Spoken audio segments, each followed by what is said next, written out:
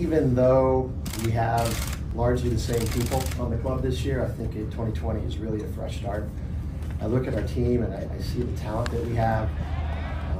Guys that have proven veterans who have won before, won big games before, and they're still here and they're still ready to win.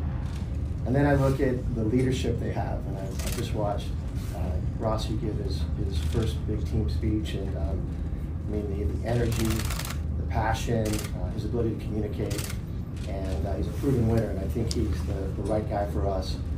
And on top of that, I think we throw in what I think is the best front office of baseball. And when I look at what we have going into 2020, I think that everyone should feel very strongly that we have all the right pieces in place to get us back on top.